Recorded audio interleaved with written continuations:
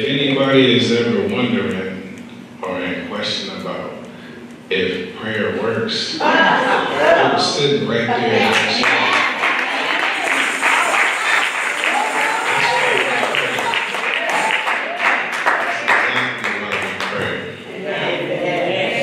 So, today's message is titled Spiritual Warfare is Not Fair. Okay. Yeah, and it's kind of relevant to what we're going through right now. So if everybody can please stand.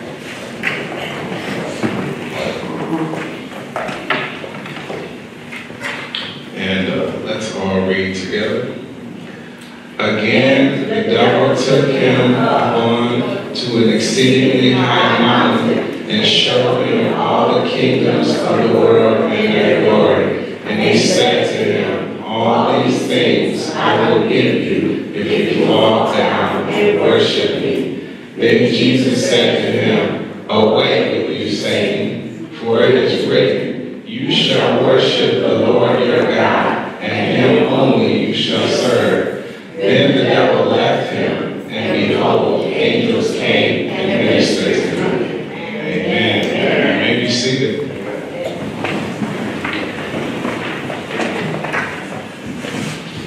Now, before we get started, I want to do a grounding exercise. So, everybody could please just close your eyes and take a big, deep inhale in through your nose and a big, deep exhale out through your mouth. Take a big, deep inhale through your nose. Big exhale out through your mouth. Big, deep last inhale through your nose. Big, deep exhale out through your mouth.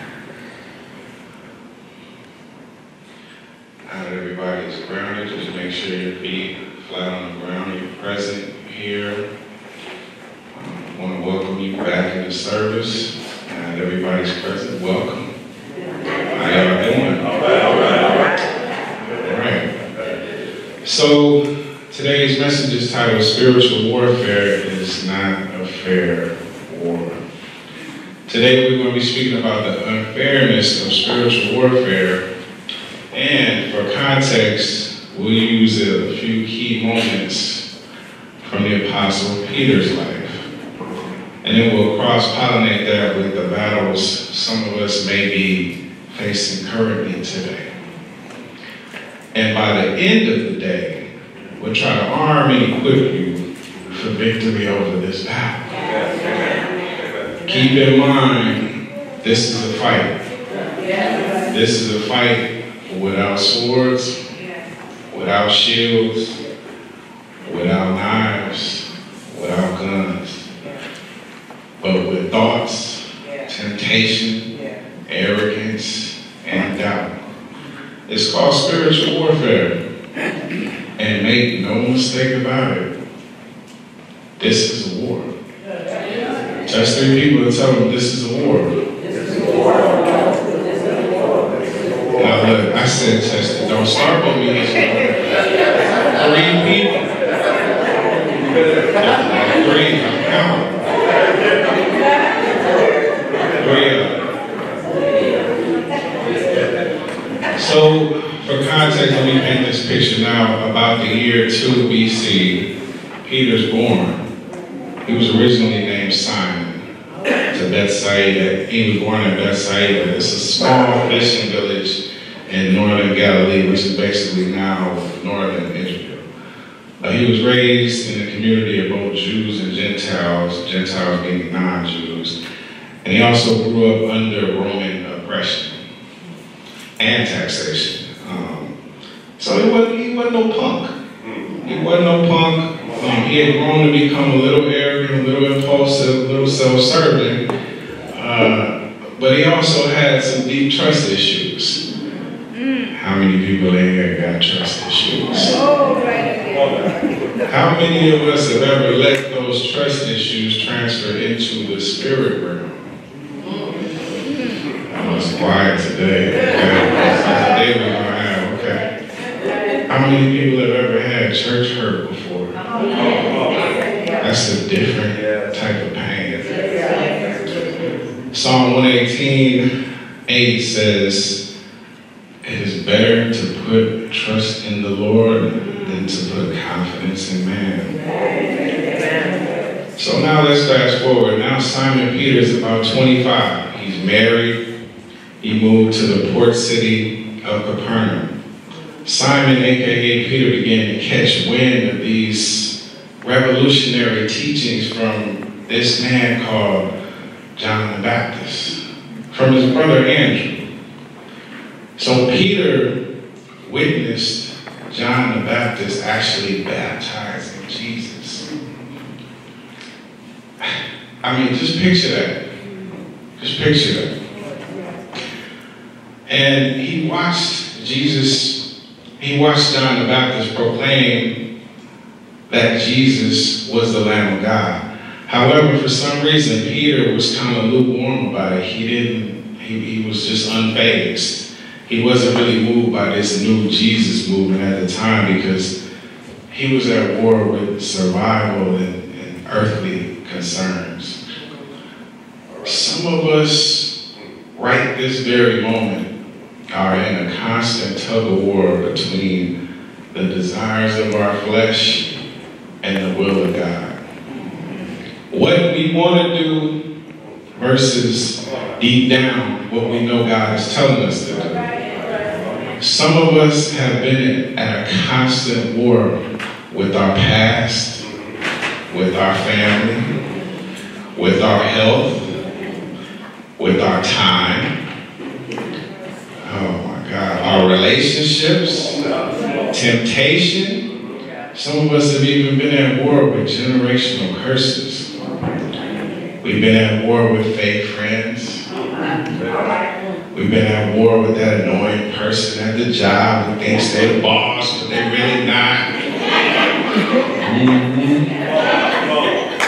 Some of us may try to stay busy and productive just to keep our minds off these wars. But the truth of the matter is, all we're doing is trying to outperform our own trauma. But most of all, this war some of us are fighting is the war within ourselves. Ephesians 6 says, "In all circumstances, take up the shield of faith, which you can extinguish all flaming darts from the evil one." See, this war is unfair because our enemy, the devil, specializes in deception and distraction and thrives in the shadows of our minds. But the only way to fight this war is through God's word. But the battlefield is happening not in a city or a fortress, in a castle. Again, it's happening in our minds. And the reason some of us are present here today, worn out, is because you're trying to fight a war with the wrong artillery. Amen. You're trying to fight something spiritual in the natural realm. So now back to Peter. So now picture this. Now here's Jesus walking by the sea. He sees Peter and his brother Andrew. They're throwing their fishing nets into the sea. Jesus comes to them and says, "Follow me. I'll make you fishers of men." So Peter and his brother dropped their net and began to follow Jesus as his disciples. During this time, Peter is witnessing Jesus heal the sick from diseases, helping the paralyzed walk again. But for some reason, Peter in his head was still not fully convinced. He may have questioned why Jesus had chose him. It wasn't because of his muscles or his nice shirt, but because he saw potential within him. But like us at times, Peter may have felt inadequate due to the fear and battle of the unknown. Amen. Peter saw all these blessings and miracles being performed, yet he still had doubt. Turn to your neighbor and tell him, you need faith over fear.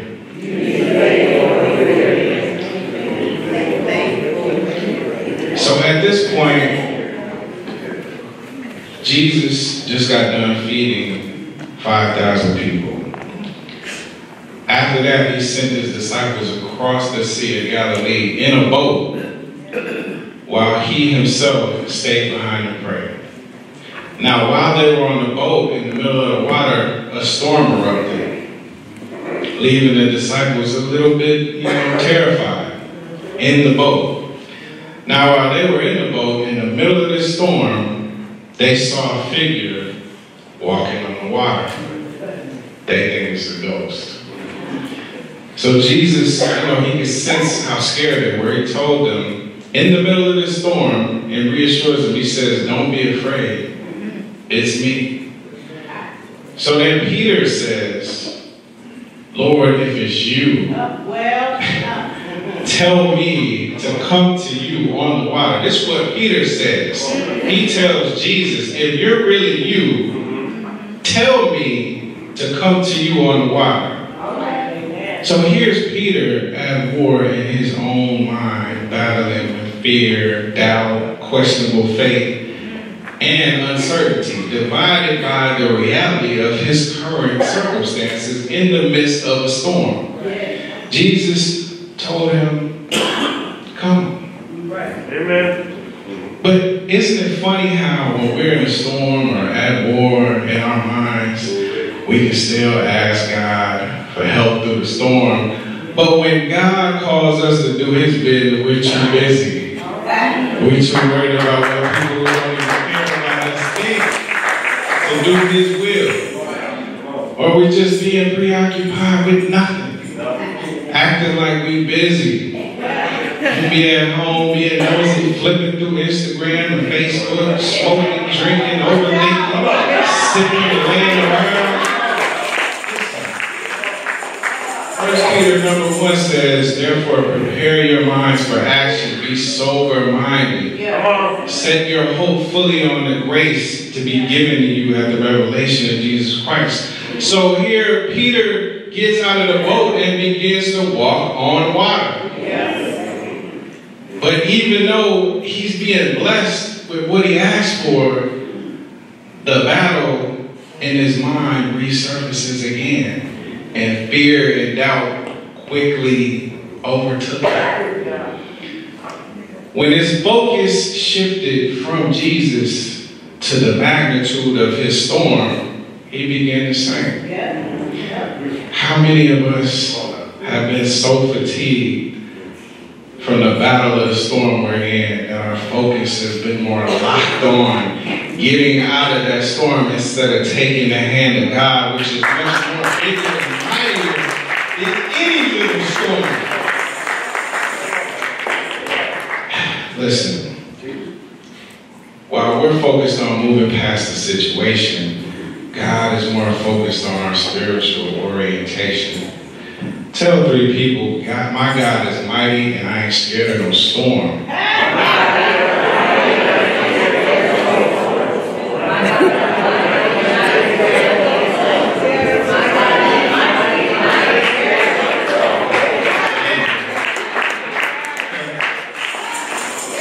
Corinthians 10 says, for we walk in the flesh. We do not war according to the flesh, for the weapons are not carnal, but mighty in God for pulling down strongholds. And also, this is just a side note. Jesus is not moved by our anxiety. And I don't mean that in a mean way. But Jesus is moved by our faith. I'm going to say that again. Jesus is moved by our faith. Amen. So now here's Peter desperately crying out for the Lord because he's sinking now. Save me, Lord, save me. Save me, Lord. Jesus immediately reaches out and saves Peter. With compassion, though.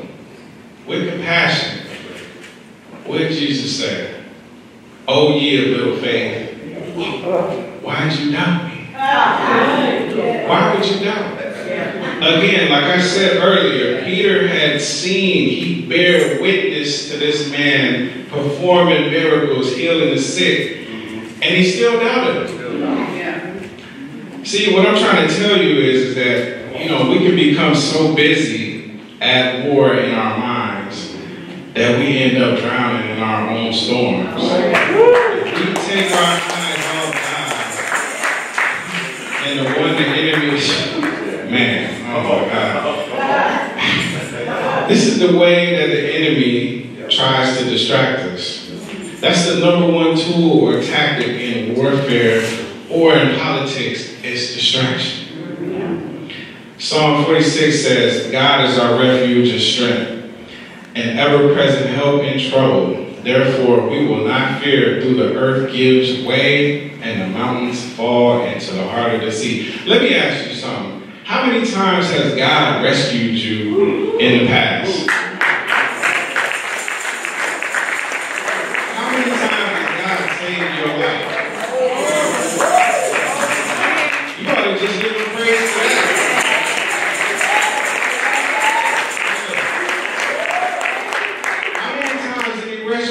When you weren't the church version of yourself you are today.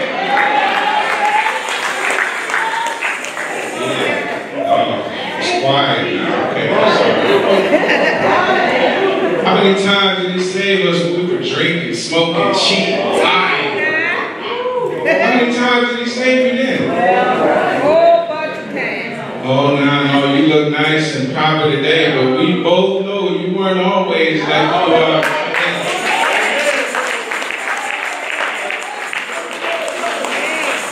Have your car running and you know it should have been broke down months ago. What you need to be doing is running on the fumes of faith. Just 3 people say, I'm running on the fumes of faith.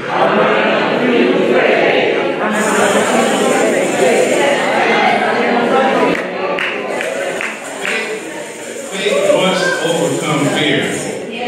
Right? So the last test arrived when Jesus predicted Peter's denial of him. He informed his disciples, this is Jesus I'm talking about, that he would, be betrayed by one of the 12 disciples. Now here's Peter overpromising Jesus that he would never deny him. Even if it meant sacrificing his life. He said, I will ride or die for you. I will never deny you. And Jesus looked at Peter square in his eye and told him, Peter, you'll deny me 3 times before the rooster crows on this day. So after that, Judas betrayed Jesus, led to Jesus being arrested. And as Jesus faced trial, Peter, they're walking Jesus through the town to face trial. Peter kind of faded in the back. Just kind of in the shadows. And he thought he was slick. But while he was walking, several people start pointing, isn't he with the Jesus? Right. They confronted him. They said, aren't you with Jesus? He said, I never heard of that man before. I know nothing about what I've never seen Jesus. Long story short, he denied him 3 times, just as Jesus predicted. Now here's Peter still at war in his mind, driven by fear and self-preservation. And immediately afterwards, obviously the rooster crowed, fulfilling Jesus' prediction. Peter was then struck by the realization of his betrayal, leading to even more feelings and battles of guilt and shame. Peter denied Jesus 3 times, but before I close, I just want to ask us, how many areas of our lives have we denied knowing Jesus? How many times has your spirit said, God, I will do better? I will give you more, but your flesh keeps you in a constant battle with him. You see, the moral of this story is once the enemy saw that Peter was beginning his walk with Christ, at every single spiritual milestone, he attacked his mind. The devil understood the assignment, Peter didn't. The enemy's objectives are always to distract, create confusion, deplete you, sow division, so that you have to second guess yourself, so that you're at war with yourself. But most importantly, his chief goal is to break your faith and your belief in God. Be mindful, the enemy will always come when there's a stage. What do I mean by a stage? A stage is a temporary circumstance. From here on out, when you're hit with that temporary circumstance, just know that God is with you. Say, God is with me. Once you submit, repent, and fully give your life to God, your faith cannot be conditional. It must be unshakable, immovable, and everlasting. But we also need to practice how we talk back to the enemy when he attacks our minds. When doubt creeps in, just tell the enemy, not today, Satan. Now you say it. Not today, Satan. 2 Thessalonians.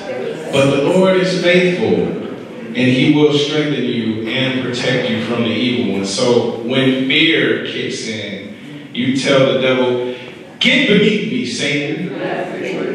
I know my God is in control. Now your turn.